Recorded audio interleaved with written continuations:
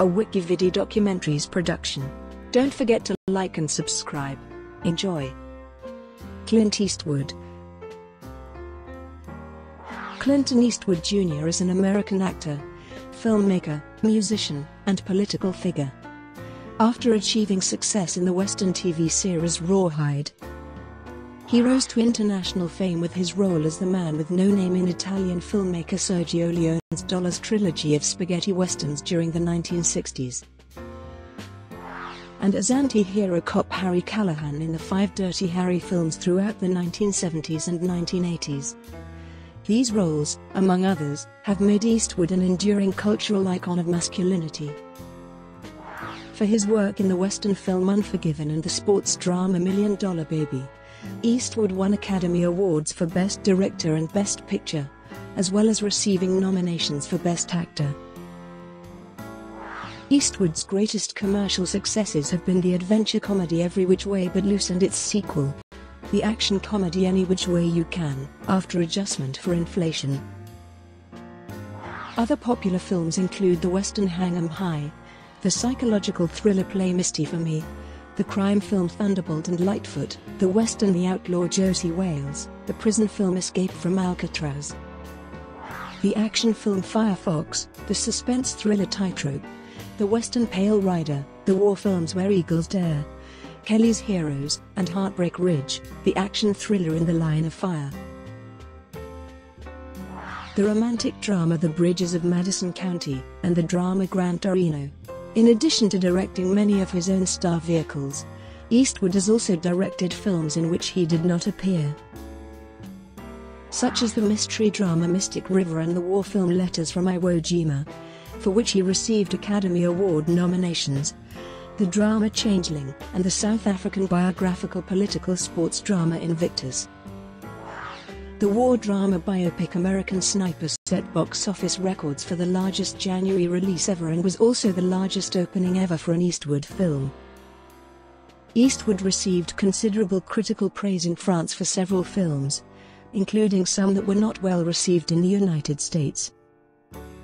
Eastwood has been awarded 2 of France's highest honors. In 1994 he became a recipient of the Commander of the Ordre des Arts et des Lettres, and in 2007 he was awarded the Legion of Honor Medal. In 2000,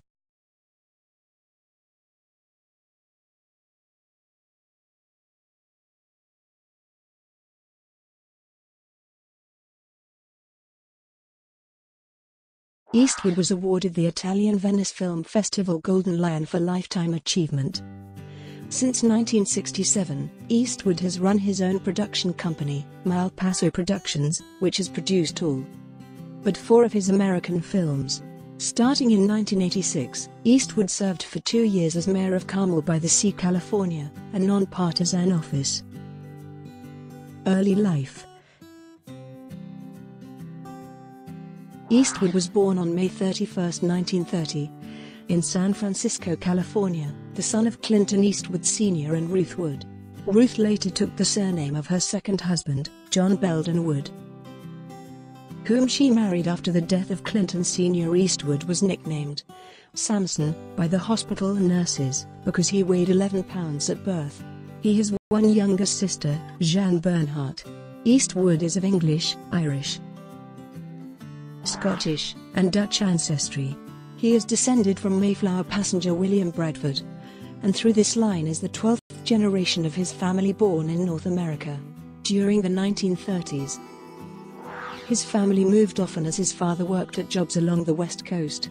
Contrary to what Eastwood has indicated in media interviews, they did not move at all between 1940 and 1949, settled in Piedmont, California. The Eastwoods lived in a very wealthy part of town, had a swimming pool, belonged to the country club, and each parent drove their own car. Eastwood attended Piedmont Middle School, where he was held back due to poor academic scores. Records indicate he also had to attend summer school. From January 1945 to at least January 1946, he attended Piedmont High School, but was asked to leave for writing an obscene suggestion to a school official on the athletic field scoreboard, and for burying someone in effigy on the school lawn, on top of other school infractions. He transferred to Oakland Technical High School and was scheduled to graduate in January 1949 as a mid-year graduate, although it is not clear if he ever did. Clint graduated from the airplane shop. "I think that was his major," joked classmate Don Kincaid. Another high school friend, Don Loomis, echoed, "I don't think he was spending that much time at school, because he was having a pretty good time elsewhere. I think what happened is he just went off and started having a good time. I just don't think he finished high school," explained Fritz Manes, a boyhood friend 2 years younger than Eastwood, who remained associated with him until their falling out in the mid-1980s. Biographer Patrick McGilligan notes that high school graduation records are a matter of strict legal confidentiality. Eastwood held a number of jobs, including as a lifeguard, paper carrier, grocery clerk, forest firefighter, and golf caddy. Eastwood has said that he tried to enroll at Seattle University in 1951, but instead was drafted into the United States Army during the Korean War. He always dropped the Korean War reference, hoping everyone would conclude that he was in combat and might be some sort of hero. Actually, he'd been a lifeguard at Fort Ord in Northern California for his entire stint in the military, commented Eastwood's former longtime companion, Sondra Locke. Don Loomis recalled hearing that Eastwood was romancing one of the daughters of a Fort Ord officer, who might have been entreated to watch out for him when names came up for postings. While returning from a pre-arranged tryst in Seattle, Washington, he was a passenger on a Douglas AD bomber that ran out of fuel and crashed into the ocean near Point Reyes. Using a life raft, he and the pilot swam 2 miles to safety. 1950s, early career struggles. According to the CBS press release for Rawhide, the Universal Film Company was shooting in Fort Ord when an enterprising assistant spotted Eastwood and invited him to meet the director. According to Eastwood's official biography, the key figure was a man named Chuck Hill, who was stationed in Fort Ord and had contacts in Hollywood. While in Los Angeles, Hill became reacquainted with Eastwood and managed to sneak Eastwood into a Universal studio, where he introduced him to cameraman Irving Glassberg. Glassberg arranged for an audition under Arthur Lubin, who, although very impressed with Eastwood's appearance and stature at 6 feet 4 inches, disapproved initially of his acting skills, remarking, "He was quite amateurish. He didn't know which way to turn or which way to go or do anything." Lubin suggested that he attend drama classes and arranged for Eastwood's initial contract in April 1954, at $100 per week. After signing, Eastwood was initially criticized for his stiff manner and delivering his lines through his teeth, a lifelong trademark. In May 1954, Eastwood made his first real audition for Six Bridges to Cross, but was rejected by Joseph Budney. After many unsuccessful auditions, he was eventually given a minor role by director Jack Arnold in Revenge of the Creature, a sequel to the recently released The Creature from the Black Lagoon.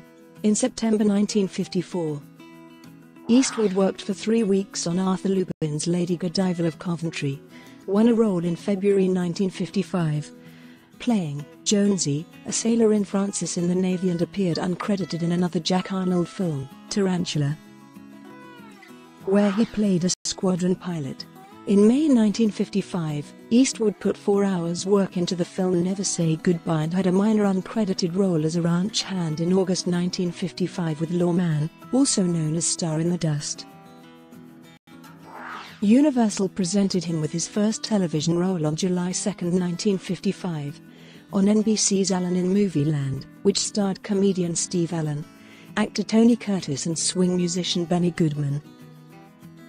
Although he continued to develop as an actor, Universal terminated his contract on October 23, 1955. Eastwood joined the Marsh Agency, and although Lubin landed him his biggest role to date in The First Traveling Saleslady and later hired him for Escapade in Japan, without a formal contract, Eastwood was struggling. Upon the advice of Irving Leonard, his financial advisor, he changed talent agencies to the Cumin Olenick Agency in 1956 and Mitchell Gertz in 1957. He landed several small roles in 1956 as a temperamental army officer for a segment of ABC's Reader's Digest series, and as a motorcycle gang member on a highway patrol episode. In 1957, Eastwood played a cadet in West Point series and a suicidal gold prospector on Death Valley Days. In 1958, he played a Navy lieutenant in a segment of Navy Log.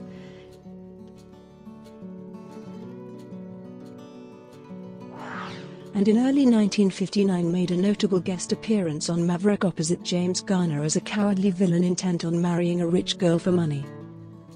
Eastwood had a small part as an aviator in the French picture Lafayette Escadrille and played a major role as an ex-renegade of the Confederacy in Ambush at Cimarron Pass, a film which Eastwood viewed disastrously and professes to be the lowest point of his career.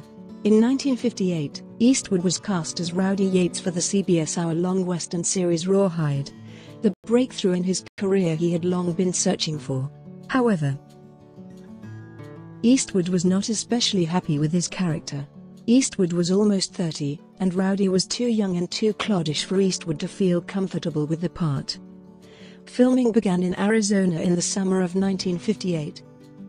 It took just 3 weeks for Rawhide to reach the top 20 in TV ratings, and although it never won an Emmy, it was a major success for several years, and reached its peak at number 6 in the ratings between October 1960 and April 1961. The Rawhide years were some of the most grueling of Eastwood's career, often filming 6 days a week for an average of 12 hours a day. Yet he still received criticism by some directors for not working hard enough. By late 1963, Rawhide was beginning to decline in popularity and lacked freshness in the script. It was cancelled in the middle of the 1965-66 television season. Eastwood made his first attempt at directing when he filmed several trailers for the show. Although he was unable to convince producers to let him direct an episode, in the show's first season Eastwood earned $750 an episode. At the time of Rawhide's cancellation, he received $119,000 an episode as severance pay. 1960s. In late 1963, Eastwood's co-star on Rawhide, Eric Fleming, rejected an offer to star in an Italian-made western called A Fistful of Dollars, to be directed in a remote region of Spain by the then relatively unknown Sergio Leone. Richard Harrison suggested Eastwood to Leone, because Harrison knew Eastwood could play a cowboy convincingly. Eastwood thought the film would be an opportunity to escape from his Rawhide image. Eastwood signed a contract for $15,000 in wages for 11 weeks' work, with a bonus of a Mercedes automobile upon completion. Eastwood later spoke of the transition from a television western to A Fistful of Dollars. In Rawhide I did get awfully tired of playing the conventional white hat, the hero who kisses old ladies and dogs, and was kind to everybody. I decided it was time to be an anti-hero. Eastwood was instrumental in creating the Man with No Name character's distinctive visual style and, although a non-smoker, Leone insisted Eastwood smoke cigars as an essential ingredient of the mask he was attempting to create for the loner character. A Fistful of Dollars proved a landmark in the development of spaghetti westerns, with Leone depicting a more lawless and desolate world than traditional westerns, and challenging American stereotypes of a western hero with a morally ambiguous anti-hero. The film's success made Eastwood a major star in Italy, and he was rehired to star in For a Few Dollars More, the second of the trilogy, through the efforts of screenwriter Luciano Vincenzoni. The rights to For a Few Dollars More and the final film of the trilogy were sold to United Artists for about $900,000. In January 1966, Eastwood met producer Dino De Laurentiis in New York City and agreed to star in a non-Western 5-part anthology production named La Streghe opposite De Laurentiis' wife, actress Silvana Mangano. Eastwood's 19-minute installment took only a few days to shoot, but his performance did not please the critics, one writing that, "No other performance of his is quite so un-Clint-like." 2 months later, Eastwood began work on the third Dollars film, The Good, the Bad and the Ugly. Again playing the mysterious man with no name, Lee Van Cleef returned as a ruthless fortune seeker, with Eli Wallach portraying the cunning Mexican bandit Tuco Ramirez. The storyline involved the search for a cache of Confederate gold buried in a cemetery. During the filming of a scene in which a bridge was blown up, Eastwood urged Wallach to retreat to a hilltop. "I know about these things," he said. "Stay as far away from special effects and explosives as you can." Minutes later, confusion among the crew over the word "Vaya" resulted in a premature explosion that could have killed Wallach. The Dollars trilogy was not released in the United States until 1967, when A Fistful of Dollars opened on January 18th, followed by For a Few Dollars More on May 10th, and The Good, the Bad and the Ugly on December 29th. All the films were commercially successful, particularly The Good, the Bad and the Ugly, which eventually earned $8 million in rental earnings and turned Eastwood into a major film star. All three films received bad reviews and marked the beginning of a battle for Eastwood to win American film critics' respect. Judith Crist described A Fistful of Dollars as "cheapjack," while Newsweek considered For a Few Dollars More as "excruciatingly dopey." Renata Adler of the New York Times said The Good, the Bad and the Ugly was the most expensive, pious, and repellent movie in the history of its peculiar genre. Time magazine drew attention to the film's wooden acting, especially on the part of Eastwood, though a few critics such as Vincent Canby and Bosley Crowther of the New York Times praised Eastwood's coolness in playing the tall, lone stranger. Leone's cinematography was widely acclaimed, even by critics who disparaged the acting in the film. Stardom brought more roles for Eastwood. He signed to star in the American revisionist western Hang 'em High, featured alongside Inga Stevens, Pat Hingle, Dennis Hopper, Ed Begley, Alan Hale, Ben Johnson, Bruce Dern, and James MacArthur, playing a man who takes up a marshal's badge and seeks revenge as a lawman after being lynched by vigilantes and left for dead. The film earned Eastwood a fee of $400,000 and 25% of its net box office takings, using money earned from the Dollars trilogy. Accountant and Eastwood advisor Irving Leonard helped establish Eastwood's own production company, Malpaso Productions, named after Malpaso Creek on Eastwood's property in Monterey County, California. As recently as a month prior to the film's release, 38-year-old Eastwood was still a relative unknown. In July 1968, syndicated columnist Dorothy Manners noted, "The proverbial man in the street is still asking, who's Clint Eastwood?" Leonard arranged for Hang 'em High to be a joint production with United Artists. When it opened in August 1968, it had the largest opening weekend in United Artists history. Hang 'em High was widely praised by critics, including Archer Winston of the New York Post, who described it as a western of quality, courage, danger and excitement. Before the release of Hang 'em High, Eastwood had already begun working on Coogan's Bluff, about an Arizona deputy sheriff tracking a wanted psychopathic criminal through the streets of New York City. He was reunited with Universal Studios for it after receiving an offer of $1 million, more than double his previous salary. Jennings Lang arranged for Eastwood to meet Don Siegel, a Universal contract director who later became Eastwood's close friend, forming a partnership that would last more than 10 years and produce 5 films. Shooting began in November 1967, before the script had been finalized. The film was controversial for its portrayal of violence. Coogan's Bluff also became the first collaboration with Argentine composer Lalo Schifrin, who would later compose the jazzy score to several Eastwood films in the 1970s and 1980s, including the Dirty Harry films. Eastwood was paid $750,000 in 1968 for the war epic Where Eagles Dare, about a World War II squad parachuting into a Gestapo stronghold in the Alpine Mountains. Richard Burton played the squad's commander, with Eastwood as his right-hand man. Eastwood was also cast as Two-Face in the Batman television show, but the series was cancelled before filming began. Eastwood then branched out to star in the only musical of his career, Paint Your Wagon. Eastwood and Lee Marvin play gold miners who buy a Mormon settler's less favored wife at an auction. Bad weather and delays plagued the production, and the film's budget eventually exceeded $20 million, which was extremely expensive for the time. The film was not a critical or commercial success, although it was nominated for a Golden Globe Award for Best Motion Picture Musical or Comedy. 1970s. In 1970, Eastwood starred with Shirley MacLaine in the western Two Mules for Sister Sarah, directed by Don Siegel. The film follows an American mercenary who gets mixed up with a prostitute disguised as a nun and ends up helping a group of Jurista rebels during the reign of Emperor Maximilian I of Mexico. Eastwood once again played a mysterious stranger, unshaven, wearing a serape-like vest, and smoking a cigar. Although it received moderate reviews, the film is listed in the New York Times Guide to the Best 1,000 Movies Ever Made.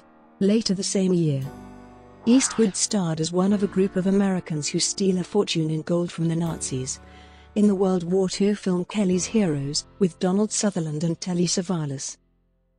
Kelly's Heroes was the last film Eastwood appeared in that was not produced by his own Malpaso Productions. Filming commenced in July 1969 on location in Yugoslavia and in London.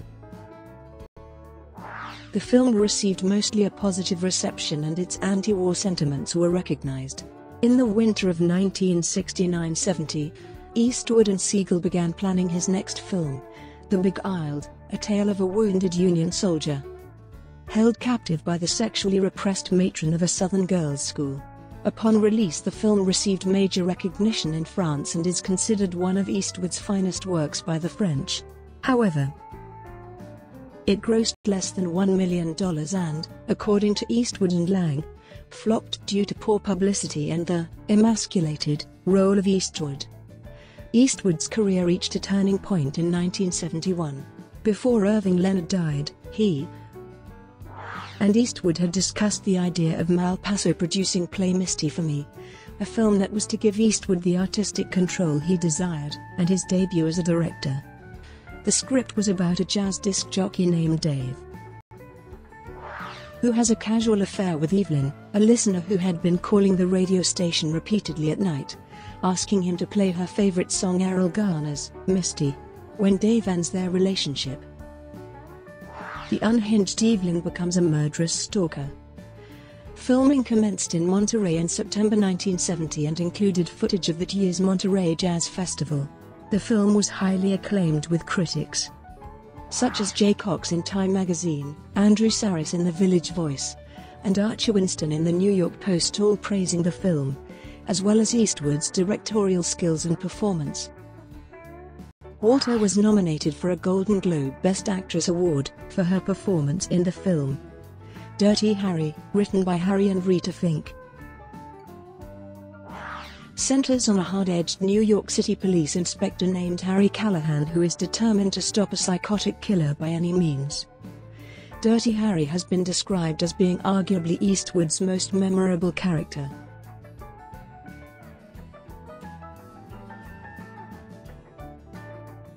And the film has been credited with inventing the loose cannon cop genre. Author Eric Lichtenfeld argues that Eastwood's role as Dirty Harry established the first true archetype of the action film genre. His lines are regarded by firearms historians, such as Gary James and Richard Venela, as the force that catapulted the ownership of .44 Magnum revolvers to new heights in the United States. Specifically the Smith & Wesson Model 29 carried by Harry Callahan. Dirty Harry achieved huge success after its release in December 1971, earning $22 million in the United States and Canada alone. It was Siegel's highest-grossing film and the start of a series of films featuring the character Harry Callahan, although a number of critics praised Eastwood's performance as Dirty Harry. such as Jay Cox of Time magazine, who described him as giving his best performance so far. Tense, tough, full of implicit identification with his character. The film was also widely criticized as being fascistic. Following Sean Connery's announcement that he would not play James Bond again, Eastwood was offered the role, but turned it down, because he believed the character should be played by an English actor. He next starred in the Leone western Joe Kidd, based on a character inspired by Riz Lopez Tijerina, who stormed a courthouse in Tierra Amarilla, New Mexico in June 1967, during filming. Eastwood suffered symptoms of a bronchial infection and several panic attacks. Joe Kidd received a mixed reception, with Roger Greenspun of the New York Times writing that it was unremarkable, with foolish symbolism and sloppy editing, although he praised Eastwood's performance. In 1973, Eastwood directed his first western, High Plains Drifter, in which he also starred. The film had a moral and supernatural theme. Later emulated in Pale Rider, the plot follows a mysterious stranger who arrives in a brooding western town where the people hire him to protect them against 3 soon-to-be-released felons. There remains confusion during the film as to whether the stranger is the brother of the deputy, whom the felons lynched and murdered, or his ghost. Holes in the plot were filled with black humor and allegory. Influenced by Leone, the revisionist film received a mixed reception, but was a major box office success. A number of critics thought Eastwood's directing was as derivative as it was expressive, with Arthur Knight of the Saturday Review remarking that Eastwood had absorbed the approaches of Siegel and Leone and fused them with his own paranoid vision of society. John Wayne, who had declined a role in the film, sent a letter to Eastwood soon after the film's release in which he complained that the townspeople did not represent the true spirit of the American pioneer, the spirit that made America great. Eastwood next turned his attention towards Breezy, a film about love blossoming between a middle-aged man and a teenage girl. During casting for the film, Eastwood met Sondra Locke for the first time, an actress who would play major roles in 6 of his films over the next 10 years and would become an important figure in his life. Callahan got the part of Breezy, because Locke, at age 29, was considered too old. The film, shot very quickly and efficiently by Eastwood and Frank Stanley, came in $1 million under budget and was finished 3 days ahead of schedule. Breezy was not a major critical or commercial success, and it was only made available on video in 1998. Once filming of Breezy had finished, Warner's announced that Eastwood had agreed to reprise his role as Callahan in Magnum Force, a sequel to Dirty Harry, about a group of rogue young officers in the San Francisco Police Department who systematically exterminate the city's worst criminals. Although the film was a major success after release, grossing $58.1 million in the United States, it was not a critical success. The New York Times critic Nora Sayre panned the often contradictory moral themes of the film, while the paper's Frank Rich called it the same old stuff. In 1974, Eastwood teamed up with Jeff Bridges and George Kennedy in the buddy action caper Thunderbolt and Lightfoot, a road movie about a veteran bank robber Thunderbolt and a young con man drifter, Lightfoot. On its release, in spring 1974, the film was praised for its offbeat comedy mixed with high suspense and tragedy, but was only a modest success at the box office, earning $32.4 million. Eastwood's acting was noted by critics, but was overshadowed by Bridges, who was nominated for an Academy Award for Best Supporting Actor. Eastwood reportedly fumed at the lack of Academy Award recognition for him and swore that he would never work for United Artists again. Eastwood's next film, The Eiger Sanction, was based on Trevanian's critically acclaimed spy novel of the same name. Eastwood plays Jonathan Hemlock in a role originally intended for Paul Newman, an assassin-turned-college art professor who decides to return to his former profession for one last sanction, in return for a rare Pissarro painting. In the process, he must climb the north face of the Eiger in Switzerland under perilous conditions. WikiVidi taught Eastwood how to climb during several weeks of preparation at Yosemite in the summer of 1974 before filming commenced in Grindelwald, Switzerland on August 12, 1974. Despite prior warnings about the perils of the Eiger, the film crew suffered a number of accidents, including one fatality. Despite the danger, Eastwood insisted on doing all his own climbing and stunts. Upon release in May 1975, the Eiger sanction was marginally successful commercially, receiving $14.2 million at the box office, and was received with mixed reviews. Joy Goldboyum of the Wall Street Journal dismissed the film as brutal fantasy. Eastwood blamed Universal Studios for the film's poor promotion and turned his back on them to make an agreement with Warner Brothers. Through Frank Wells, that has lasted to the present day. The outlaw Josie Wales, a western inspired by Asa Carter's 1972 novel of the same name, has lead character Josie Wales as a pro-Confederate guerrilla who refuses to surrender his arms after the American Civil War and is chased across the Old Southwest by a group of enforcers. The supporting cast included Locke as his love interest and Chief Dan George as an elderly Cherokee who strikes up a friendship with Wales. Director Philip Kaufman was fired by producer Bob Daly under Eastwood's command, resulting in a fine reported to be around $60,000 from the Directors Guild of America, who subsequently passed new legislation reserving the right to impose a major fine on a producer for discharging and replacing a director. The film was pre-screened at the Son Valley Center for the Arts and Humanities in Idaho during a 6-day conference entitled Western Movies, Myths and Images. Invited to the screening were a number of esteemed film critics, including Jay Cox and Arthur Knight, directors such as King Vidal, William Wyler, and Howard Hawks, and a number of academics. Upon release in the summer of 1976, The Outlaw Josie Wales was widely acclaimed, with many critics and viewers seeing Eastwood's role as an iconic one that related to America's ancestral past and the destiny of the nation after the American Civil War. Roger Ebert compared the nature and vulnerability of Eastwood's portrayal of Josie Wales with his man-with-no-name character in the Dollars westerns, and praised the film's atmosphere. The film would later appear in Time, Top 10 Films of the Year. Eastwood was then offered the role of Benjamin L. Willard in Francis Coppola's Apocalypse Now, but declined as he did not want to spend weeks on location in the Philippines. He also refused the part of a platoon leader in Ted Post's Vietnam War film, Go Tell the Spartans, and instead decided to make a third Dirty Harry film, The Enforcer. The film had Callahan partnered with a new female officer to face a San Francisco Bay Area group resembling the Symbionese Liberation Army. The film